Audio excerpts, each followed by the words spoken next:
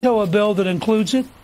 I don't think so. Well, if Ann Coulter writes, are you worried? He's worried very much about the extreme conservatives, the Ann Coulters of the world. If he's afraid of losing what he considers his base, should he be less concerned? Well, he should not pay any attention to Ann Coulter. Ann Coulter has never run for office. She doesn't know anything about how you put a majority together. Right. She's off here in some fantasy land where she gets to be noisy, which helps her sell books.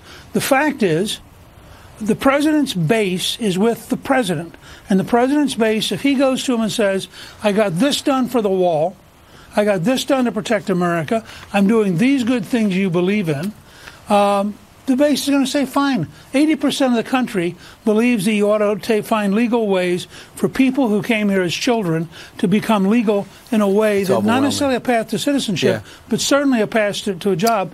Sometimes you got to say to your base, hey, if you're really my base, you got to stick with me. Because you got to compromise in our system. Did anyone take 11th grade social studies? I always tell my most conservative friends, if you are a constitutional conservative, you by definition have to believe in compromise. The Founding Fathers wrote a machine designed to avoid dictatorship by making it so inefficient that you can barely get it to work. And it's designed to say the Senate has power, the House has power, the Supreme Court has power, the President has power.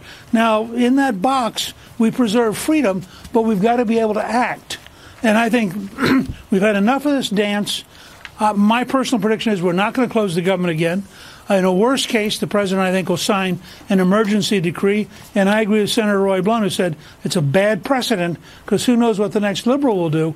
But I think if the president is stiffed by Nancy Pelosi and she refuses to protect America, he has a commander-in-chief obligation to protect Americans and could be forced into it. I hope that won't happen.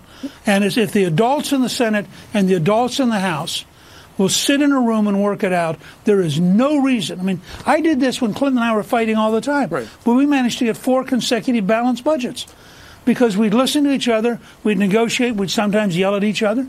And we had some very tough conversations.